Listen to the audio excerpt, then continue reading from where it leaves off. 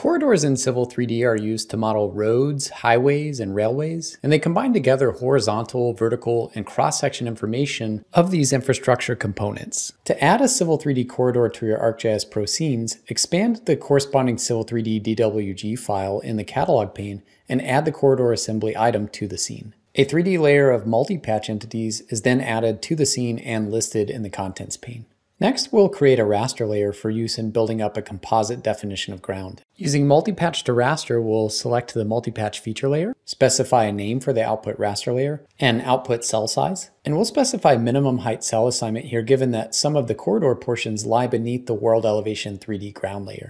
To bring about the composite definition of ground, we'll drag the raster layer and place it as the top entry in the ground group layer. Navigating across the scene, we see the whole of the corridor is represented, but so are the constituent components like the roadway centerline and even the attributes for individual elements.